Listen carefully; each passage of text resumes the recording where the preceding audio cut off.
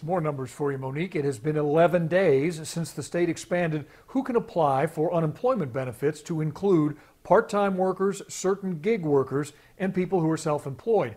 But many of those folks haven't received a dime. KIRO 7's Lindsay Sheldon is at the live desk for us. Lindsay, this was part of the federal stimulus program. It was designed to get money to these laid-off workers quickly. It was, Steve's, but some haven't gotten that money or the stimulus checks. And other workers who qualify under the regular rules for unemployment say they haven't gotten their money either. It has prompted hundreds of them to form their own Facebook support group, sharing tips and suggestions on how to get through to the state. It's been a struggle. Yeah, I have, like I said, I have my little guy here at home with me, and looking at him and wondering what the future holds for us. It can be a little bit scary.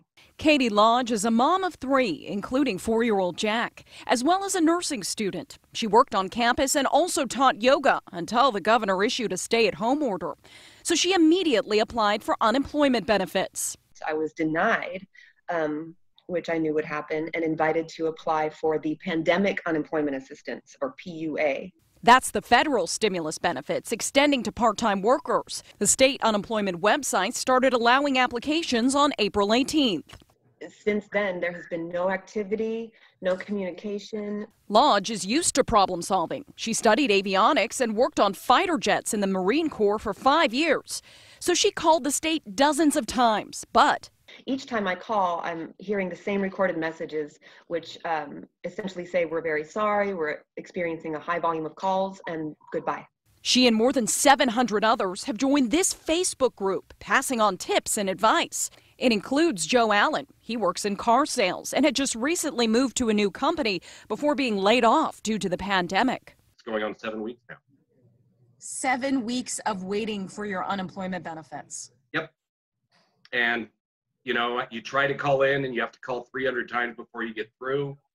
Sometimes you get through, you're on hold for 4 hours, and it'll disconnect you. Allen says he was last able to reach someone a month ago. Back then, they told him to be patient.